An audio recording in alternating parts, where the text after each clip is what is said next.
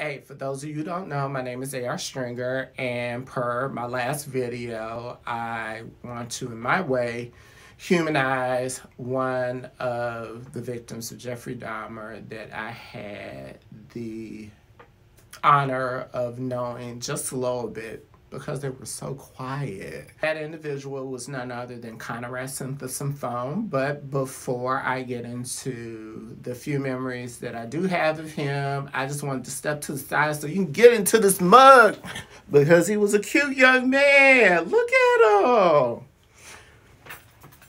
All right. That's how I remember him, and that's how I choose to remember him. So, a little backstory. How did I get just for a little bit, Konerak Sinthasomphone. I attended Edison Middle School from 87 to 1990.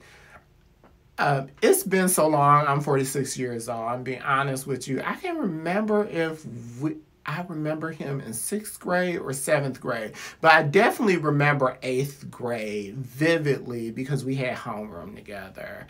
I remember them as being really quiet. Definitely an eye for fashion. I do remember that. But one of my fondest memories is the conversation that we had with some other students surrounding, like, where is Laos at?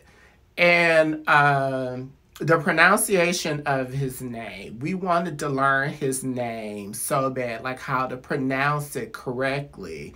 And we kept repeating it after he told us, Konerak Sinthasomphone, Konerak Sinthasomphone, until we got it correct. And I swear from that moment on, we wouldn't just say Konerak. We would say Konerak Sinthasomphone. And it was like, it was like you're saying the first and last name. We were like, we don't care. We was like, we like your whole name, so we're going to say it all. And that's one of my fondest memories. Yeah, so I just wanted to share that. I wish that I had known him a little bit more. But like the way our school was set up, if we had classes together, we got to know everybody. And I had the pleasure of meeting and knowing such a beautiful person as Konerak Sinthasomphone.